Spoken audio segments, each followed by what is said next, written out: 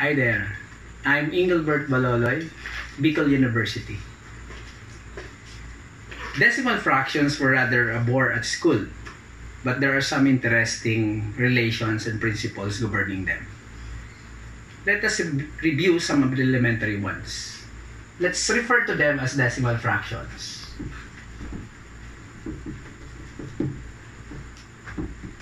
So we have 1/3, 1/4, 1/5, 1/6, 1/7,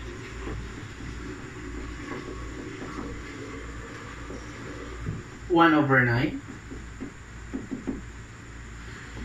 and 1/11.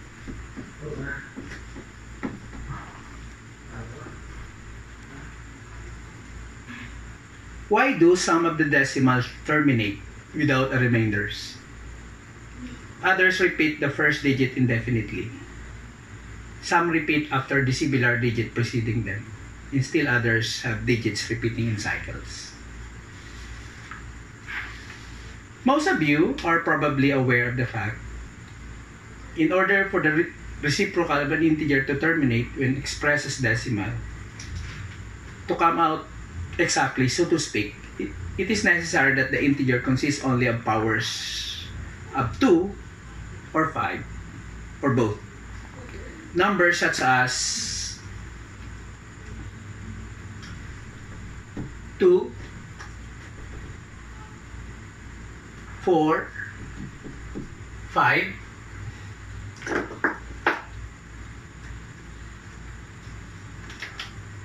8, 10, 16, 20, 25, 32, 40, 50, 64, 80, 100. To mention all those not exceeding 100 consists only of powers of 2 and 5, and therefore their reciprocals are terminate decimals. It is the behavior of those other integers which furnishes recreational aspects of decimals. To understand about the cycle of repetition, it is convenient to think of power of 10 divided by the given integer. Thus, the reciprocal of the integer 7, we think of 10 raised to x divided by 7. Now, by Fermat's theorem, we have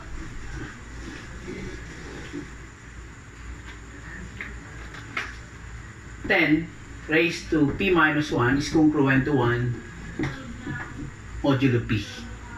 That is, we need to raise 10 to an exponent no higher than p minus 1 before the remainder becomes 1 when divided by a prime p. Sometimes the exponent may be a smaller number. If so, the smallest such exponent is always a part of p minus 1, or a factor of p minus 1 rather. If 10 raised to a is congruent to 1 modulo p, where a is the smallest exponent, that gives 1 as the remainder. Let me write that one.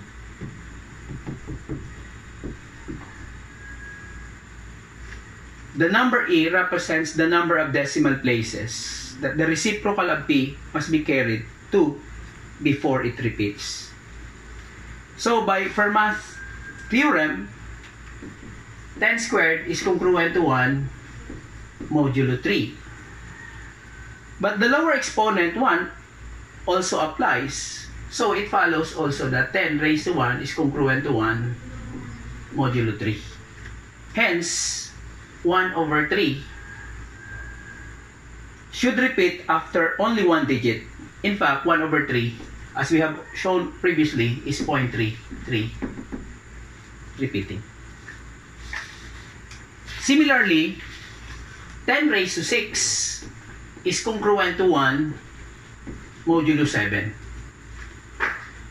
But in this case, the congruence would hold for no lower exponent than 6. Therefore, there must be 6 places in the period of 1/7. And indeed, 1 over 7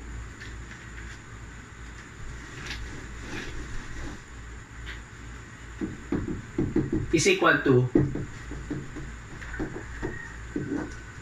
142,857 ad infinitum. Repetition of the cycle takes place when the remainder 1 is reached because the division by 7 started with unity as the first digit in the dividend.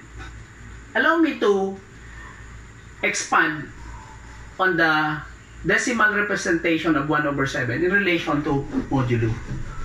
So if you will have 10 raised to 1, that's congruent to 3 modulo 7. Maybe we can show first the long division before we continue this one. So if we take a look at 1 over 7, so we add a 0 after the decimal point. So we take up this as 10 divided by 7. We have 1. So we have 1 times 7 is 7. So remainder is 3. We can add 0 as we please to continue the division process. So 30 divided by 7 is 4. So 4 times 7 is 28. So 30 minus 28 is 2. Bring down 0 again. 20 divided by 7 is 2. So 2 times 7 is 14. 20 minus 14 is 6. Bring down 0. 60 divided by 7 is 5. 5 times 7 is 8 rather. So 8 times 7 is 56. So 60 minus 56 is 4.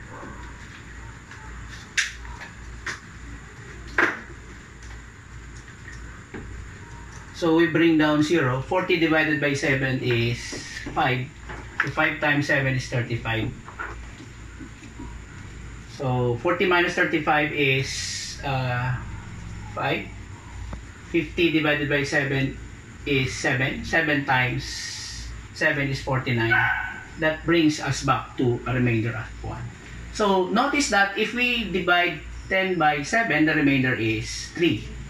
Whereas if we divide 100, 10 squared by 7, the remainder would be 2 modulo 7.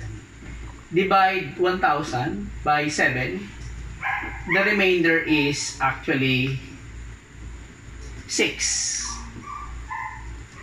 Divide 10 raised to 4 by 7, the remainder is actually 4. Modulo 7. So if we divide 100,000 by 7, the remainder is actually 5. Modulo 7. So, whereas if we divide 1 million by 7, the remainder is now 1 modulo 7. Notice that the least exponent, E, is 6. So that will give us a remainder of 1 modulo 7. And it is in the 8th remainder, which is 1. Again, 10 raised to 10 is congruent to 1 modulo 11. But also, 10 squared is congruent to 1 modulo 11. So that 1 over 11 repeats after 2 digits. In fact, 1 over 11, as we have shown, is 0.090909. Continuing for higher primes, although 10 raised to 12 is congruent to 1 modulo 13, the lowest exponent for which the congruence hold is 6. So this is also true for 10 raised to 6 is congruent to 1 modulo 13. Notice that 6 is actually a divisor of 13 minus 1. So 6 is a divisor of 12. And 1 over 13 repeats after 6 decimal places. That is, 1 over 13 is 0.076923 ad infinitum.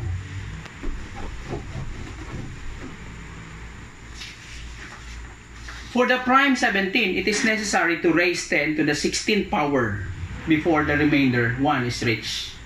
That is 10 raised to 16 is congruent to 1 modulo 17.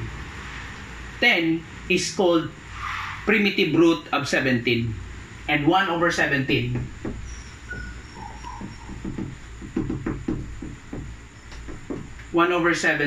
is equal to 0.0588235294117647 ad infinitum. Then the cycle repeats starting with 0. 10 is a primitive root of 19 also, and 1 over 19 therefore has 18 places of decimals in one period. I will show on table 1 the least exponent t for which 10 raised to e leaves a remainder of 1 when divided by the prime p, and therefore indicates the number of decimal places in one cycle of 1 over p. Just allow me to write the table.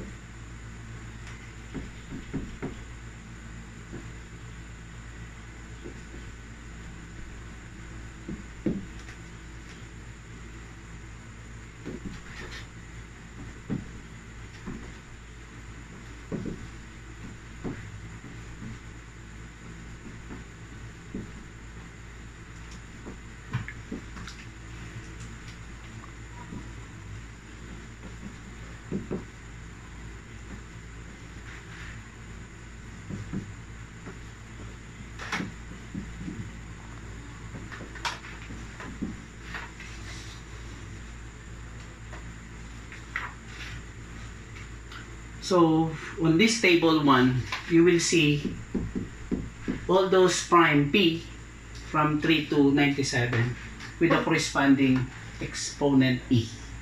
And notice that the exponent tells us the number of periods in the decimal representation of that 1 over p. It is interesting to note that of the 23 odd prime between 1 to 100, 10 is a primitive root of only 9 of them. I will indicate which one of them. So it's 7, 17, 19, 23, 29, 47, 59, 61, and finally 97. The greatest prime less than 100 is 97, and it so happens that 10 is a primitive root of 97. Consequently, 1 over 97 must be carried to 96 places of decimals before the cycle repeats. Another thing, since p is a prime and add p minus 1 and add p minus 1 is even, and the p minus 1 decimal places in one period and 10 is a primitive root can therefore be divided into two equal parts. It will be noticed that the corresponding digit in the two parts always add to 9. Consequently, if we have half the period, we can write the digits of the second half merely by subtracting from 9 those already found. Let's go back to 1 over 7. We know that the first 4 digits is 142. So to get the fourth digit, 9 minus 1 is 8. To get the fifth digit, 9 minus 4 is 5. To get the sixth digit, 9 minus 2 is 7.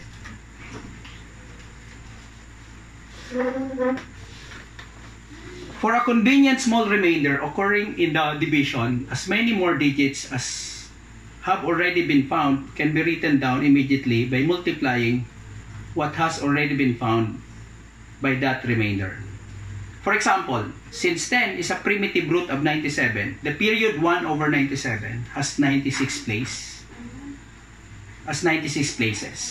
Starting to calculate this by ordinary division, we have 1 over 97.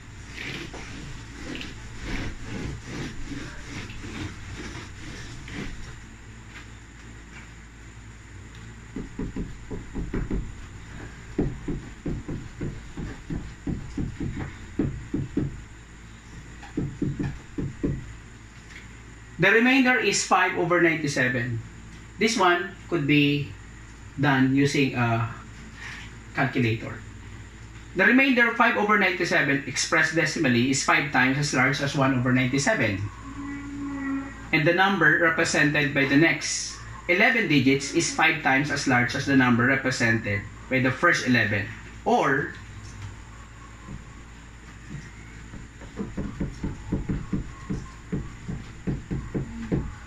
and also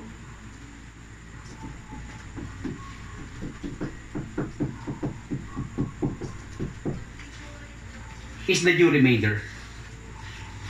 The number is again a convenient multiple because to multiply by 25, we merely multiply by 100. That is, we move 2 decimal places to the right and divided by 4. Doing this to the 22nd digit number already found, we have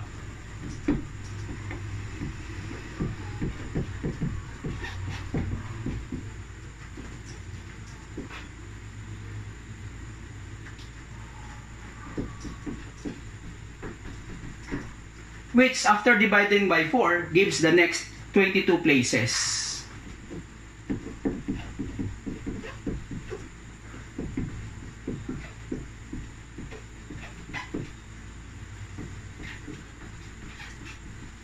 With a remainder of 25 times 25 equals to 625. But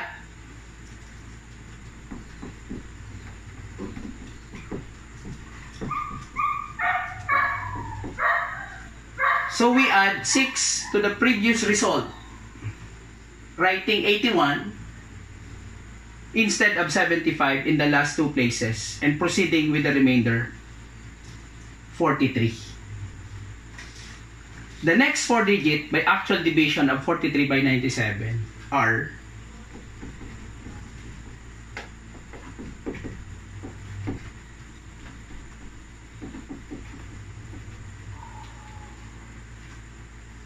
and since after 48 places or half period corresponding digits add to 9.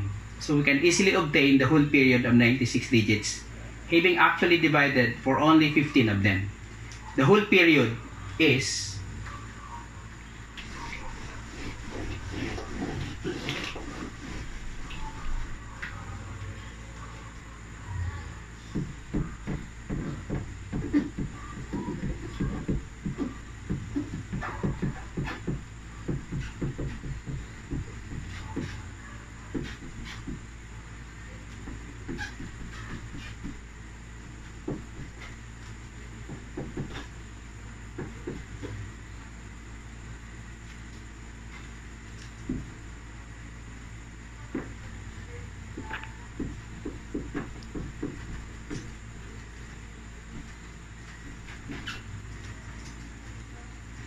so notice that this is the first 48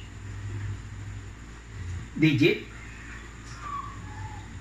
So we can just correspondingly subtract each of these digits to 9 to get the last 46 digits. Doing that, we will have, so this is the first 46. The last 46 digit would have